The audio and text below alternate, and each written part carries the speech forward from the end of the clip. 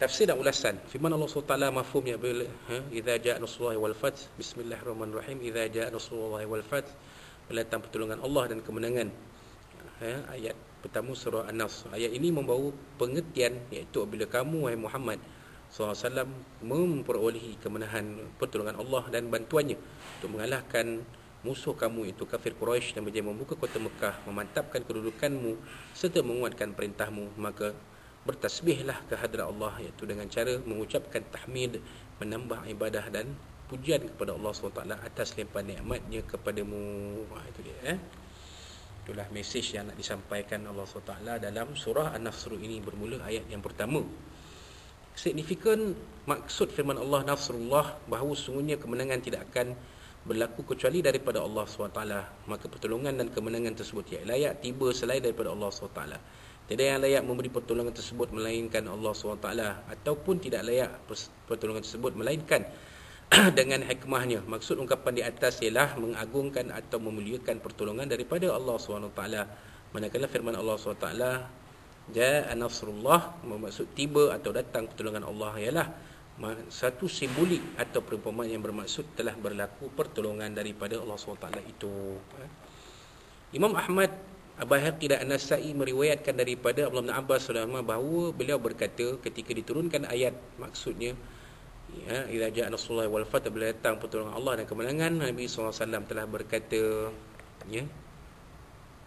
nuhitu ila nafsi, ini nampaklah sampailah sudah takziah awal bagiku. Berkenaan itu Nabi SAW telah diwafatkan oleh Allah SWT pada tahun berkenaan. Diriwayatkan oleh Al-Jamaah, melainkan Ibnu Majah daripada Abdullah bin Abbas radhiyallahu anhu, la hijrata ba'dal fathi walakinna jihadu wa niyah. Tiada lagi hijrah selepas Mekah, tapi yang ada ialah jihad dan niat. Imam Al-Bukhari dan Muslim dalam kitab sahih masing-masing meriwayatkan daripada Abdullah bin Abbas radhiyallahu anhu, sesungguhnya Rasulullah SAW telah berkata pada hari pembukaan kota Mekah, la hijrata ba'dal fathi walakin jihadun wa niyatun, wa idza tafistum wa idza tanfirtum fanfiru. Atau kata Rasulullah SAW, sesungguhnya tiada lagi hijrah selepas pembukaan kota Mekah, tapi yang ada ialah jihad dan niat. Sekiranya kamu dipanggil untuk berjihad, maka sahutlah surah jihad tersebut. Firman Allah SWT mafhumnya, wa ra'aitan nasa yadkhuluna fi dinillahi afwaja, ayat 2 surah An-Nasr, dan kamu melihat manusia masuk agama Allah berbondong-bondong. Artinya bahawa kamu, yakni Muhammad, melihat ramai dari kalangan bangsa Arab dan bangsa-bangsa lain menganut agama Islam yang kamu bawa secara beramai-ramai. Sedangkan sebelum ini di peringkat awal, Islam yang masuk memeluk agama Islam hanya individu seorang ataupun berdua, namun akhirnya satu kabilah semuanya memeluk agama Islam.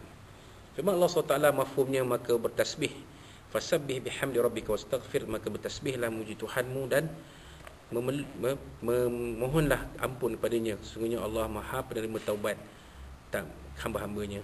An-Nasr ayat 3. Ayat ini bermaksud iaitu apabila kota Mekah menjadi buka dan Islam tersebar luas, maka hendaklah kamu bersyukur kehadrat Allah SWT di atas nikmat kurniaannya dengan mendirikan solat dan membersihkan namanya daripada segala perkara yang tidak layak bagi Allah SWT, dan jauhkan diri dari segala sangka buruk bahawa Allah tidak akan menunaikan janjinya memberi kemenangan kepadamu yang melawan orang kafir. Gandingkan tahmid dengan tasbih. Di situ pertolongan dan kemenangan yang kamu peroleh adalah kurniaan Allah juga. Oleh itu perbanyakkanlah puji-pujian baginya. Pohonlah juga kepada Allah SWT keampunan untuk dirimu dengan penuh rasa tawaduk dan rasa sesal kerana kecuaian, dan juga sebagai pengajaran untuk umatmu. Mohonlah keampunan untuk pengikutmu yang sebahagian mereka berasa rusing dan takut kerana lambatnya pertolongan daripada Allah SWT. Sungguhnya Allah SWT sentiasa menerima taubat bagi orang-orang yang memohon taubat kepadanya. Allah mengasihi mereka dengan menerima taubat hambanya, sehingga mereka tidak berasa putus asa dan kembali ke pangkal jalan setelah melakukan kesalahan. Jadi inilah sifat penyayang Allah SWT. Walaupun ada di antara para sahabat yang mungkin berasa mudah kerana kemenangan belum tiba, tapi Allah SWT menyabarkan mereka dengan memberitahu kepada Nabi supaya kemenangan ini disambut dengan tasbih, dengan tahmid, dengan istighfar, bukan dengan merayakan kemenangan itu sehingga lupa diri. Tidak, itu bukan cara Islam. Bila kita menang dalam perjuangan, itulah cara yang diajar oleh Nabi SAW. Tokoh-tokoh ulama hadis terkemuka dengan lafaz Imam Bukhari meriwayatkan bahawa Sayyidatuna Aisyah telah berkata, Rasulullah SAW setiap kali mendirikan solat sampai diturunkan surah ini, bagi dia membaca Subhana Rabbana wa bihamdik Allahumma ighfirli. Kata Sayyidatuna Aisyah lagi, Rasulullah SAW banyak membaca dalam rukuk dan sujud bacaan berikut, Subhanallah, Subhanakallahumma Rabbana wa bihamdik Allahumma ighfirli. Wallahu a'lam. Maka akhir sekali, pedoman hidup dan hukum hakam. Surah ini mengandungi beberapa perkara penting seperti berikut. Setiap nikmat daripada Allah SWT adalah mustahak disyukuri Allah, wajib dipatuhi.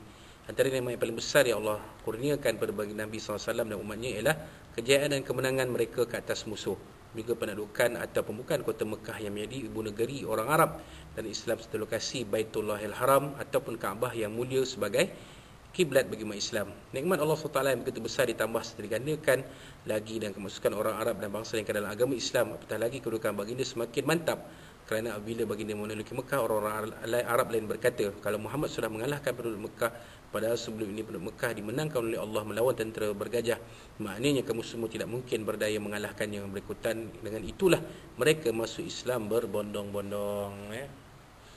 Bila Nabi SAW memerintahkan sahabat memecahkan berhala di sekeliling Kaabah, maka orang Arab, Quraisy di situ dan yang lain yang melihat bahawa Islam adalah agama yang benar. Kalau Muhammad itu tidak benar agamanya dan ajarannya, sudah tentu Muhammad tidak boleh memimpin pengikutnya menguasai Kaabah ini dan memusnahkan semua berhala yang ada. Maka kerana itulah orang Arab ni berbondong-bondong masuk Islam. Yang kedua, surah ini diakhiri dengan perintah Allah SWT kepada Nabi SAW supaya banyak mendirikan solat dan bertasbih kepadanya, dengan lain perkataan menjauhkan nama Allah SWT daripada perkara-perkara yang tidak layak dan tidak harus padanya. Di samping memperbanyakkan pujian kepada Allah SWT kerana kemenangan dan pembukaan kota Mekah, kenalah sentiasa memohon keampunan kepada Allah secara berterusan. Allah SWT Maha penerima taubat para hambanya yang banyak bersujud dan beristighfar kepadanya. Itulah dia sifat kita Nabi SAW menerima kemenangan pembukaan kota Mekah ini, disarankan oleh Allah supaya banyak bertasbih, bertahmid dan banyak beristighfar, bertasbih, memuji keagungan Allah SWT, mengucapkan segala puji pada Allah SWT atas nikmat yang diberi dan memohon ampun pada Allah SWT. Kalaulah ketika pembukaan kota Mekah ni ada perkara-perkara yang kekurangan di sana sini, maklumlah manusia di sekeliling Nabi SAW sudah tentunya tidak sempurna semuanya. Umat Islam dituntut memberikan keutamaan dalam aspek ini, sedangkan Nabi SAW yang bersifat maksum diperintahkan oleh Allah SWT untuk beristighfar, apatah lagi kepada umatnya. Muslim meriwayatkan daripada Sayyidatuna Aisyah radhiyallahu anha, beliau berkata Nabi SAW banyak menyebut tasbih dengan lafaz Subhanallah wa bihamdihi astaghfirullah wa atubu ilaih.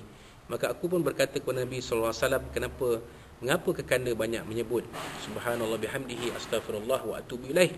Maka dijawab oleh Nabi SAW, sesungguhnya Tuhan telah menyampaikan satu mesej kepadaku bahawa aku akan melihat petanda khusus pada umatku. Jadi tiap kali aku diperlihatkan hal yang demikian, aku akan mengucap Subhanallah bihamdihi astaghfirullah wa atubu ilaih. Kini aku melihatnya dengan nyata ayat idza jaa nasrullahi wal fath, iaitu pembukaan kota Mekah, dan wa ra'aitan nas yadkhuluna fi dinillahi afwaja fasabbih bihamdi rabbika wastaghfirhu innahu kana tawwaba. Jadi inilah dia jawapan Nabi kepada Sayyidatuna Aisyah radhiyallahu anha. Jelas di situ. Yang ketiga, agama yang sah di sisi Allah SWT ialah agama Islam, sebagaimana firman Allah Auzubillahi innad dina indallahi al-Islam. Surah Azim, sesungguhnya agama yang diridai sisi Allah hanyalah Islam. Ayat surah Al-Imran. Dan firman Allah SWT, wa may yabtaghi ghairal islami dinan fala yuqbal minhu wa huwa fil akhirati minal khasirin. Surah Azim. Maksudnya sebab siapa yang mencari agama selain agama Islam, maka sekali-kali tidak akan diterima ini agama itu daripadanya, dan dia di akhirat termasuk orang-orang yang rugi. Ayat 55 surah Al-Imran. Jumhur ulama dan yang keempat, jumhur ulama dan ramai ulama kalam berpendapat bahawa iman muqallid adalah sah kerana Allah SWT menerima keislaman dan kepada mereka yang telah memeluk Islam secara beramai-ramai, seperti yang berlaku dalam kes pembukaan kota Mekah. Allah SWT telah menjadikan peristiwa tersebut sebagai nikmat yang paling besar untuk Nabi Muhammad SAW Andai kata iman mereka tidak sempurna, pasti tidak disebut oleh Allah sedemikian rupa. Begitulah ya. Maknanya iman muqallid ini diterima ya. Yang penting mereka sudah beriman kepada Allah SWT memeluk agama Islam. Yang kelima, Allah SWT memerintahkan supaya bertasbih dahulu, kemudian barulah melafazkan pujian, tahmid dan kemudian beristighfar. Allah SWT memerintahkan sedemikian, kan itulah yang sewajarnya dilazimi oleh manusia terhadap Allah SWT. Itu dalam zikir kita, tasbih, tahmid, takbir, istighfar. Tasbih dulu, mengagungkan Allah Subhanahu Wa Taala. Kemudian tahmid, puji Allah SWT. Takbir, besarkan Allah SWT. Istighfar, mohon ampun pada Allah SWT. Yang keenam, ayat di atas menerangkan tentang keutamaan bertasbih dan bertahmid yang telah dijadikan sebagai pelengkap dalam menunaikan perkara yang diwajibkan ke atas Nabi SAW dan umatnya, iaitu bersyukur di atas nikmat pertolongan Allah SWT pembukaan kota Mekah. Yang ketujuh, para sahabat Nabi bersepakat untuk merumuskan bahawa surah ini telah mengungkapkan tentang hampirnya masa kewafatan Rasulullah SAW. Ia seolah-olah takziah awal bagi Rasulullah. Diriwayatkan bahawa setelah surah ini diturunkan, Nabi SAW tampil berkhutbah dan berkata, Inna abdan khairullah baina dunya wa baina liqa'ihi wal akhirah fakhtar liqa' Allah fakhtara liqa' Allah. Sesungguhnya ada golongan hamba Allah yang diberi pilihan oleh Allah SWT antara dunia dengan bertemu dengannya dan kebaikan hari akhirat, maka ia lebih suka bertemu dengan Allah SWT. Para sahabat ramai yang faham perkara ini, iaitu tentang hampirnya saat wafat Nabi SAW tersebut. Ini disebabkan bahawa perintah untuk bertasbih, bertahmid dan beristighfar adalah mutlak dan pasti daripada Allah SWT. Perintah tersebut juga sebagai satu dalil yang menunjukkan bahawa perintah untuk menyampaikan dakwah Islamiah telah lengkap dan sempurna. Oleh demikian, kematian merupakan sesuatu yang pasti. Tapi sekiranya Nabi SAW terus dihidupkan, maka baginda dianggap sebagai asing di dalam menyempurnakan risalah Allah SWT. Kerana ini tidak harus bagi seorang Rasulullah SAW. Sesungguhnya perintah beristighfar pada Allah SWT merupakan suatu peringatan kepada hampirnya ajal atau kematian. Jadi itulah dia apa yang difahami oleh para sahabat tentang turunnya surah An-Nasr ini, bahawa terutama Sayyidina Abu Bakar As-Siddiq radhiyallahu anhu, bahawa ajal Nabi SAW semakin hampir ya. Maknanya antara ayat itu dengan wafat Nabi SAW tidak berapa lama lagi. Wallahu Rasulullah alam. Jadi itulah dia sedikit kupasan tentang surah An-Nasr daripada mukadimah, tajwid, terjemahan harfiah dan tafsir ulasan dan ulumul Quran. InsyaAllah pada kuliah kita seterusnya kita akan sambung dengan surah yang berikut, itu surah Al-Lahab atau surah Al-Masad pada muka surat 461. Yang mudah-mudahan apa yang disampaikan ini ada manfaat untuk kita bersama, dan jadikanlah pada kehidupan kita bersama semesti anak kita, insyaAllah. Kehidupan dunia sementara ini, mudah-mudahan kehidupan kita akan bagi dunia sampai ke akhirat. Dan kalau apa yang sampai ke ini yang terkasar bahasa Inggris terus dengan berbicara, saya mohon maaf dari Allah SWT, dari Nabi SAW dan dari tuan-tuan dan puan sekalian. Akhir sekali, jaga kita, patuhilah SOP, jagalah kebersihan diri, keselamatan, kesejahteraan diri, dan mudah-mudahan kita terhindar daripada bahaya wabak COVID-19 ini, insyaAllah. Wallahu a'lam bishawab. Aku qul astaghfirullahalazim yang kita akhiri dengan tasbih al-kafarah dan suratul asbab. أعوذ بالله من الشيطان الرجيم بسم الله الرحمن الرحيم الحمد لله وبالصلاة والسلام على أشرف الأنبياء والمرسلين اللهم ارحم جميع المسلمين وتغفر لنا ذنوبنا اللهم إنا نستغفرك ونستعينك ونعوذ بك من شرور اللهم بارك شمله وفرجه وسلم يا قهار الجبار انتقم يا الله يا الله اللهم انزل الكتاب ويجب السماء وعزم يهزم المستضعفين في المستشفى ربنا زين المستضعفين ربنا اتنا في الدنيا حسنه وفي الاخره حسنه وقنا عذاب النار ربنا عليك توكلنا واليك الملك المصير ربنا تقبل منا دعانا وسلام لنا ولقاءنا واعمالنا في هذا اليوم برأ من شر فمر منك السماء تلعين ما كتب ويبدأ في أسماء وتلعين في أسماء وصدع الحمد لله رب العالمين تقبل الله منا منكم منكم تقبل بالهداية والتوفيق. السلام عليكم ورحمة الله وبركاته.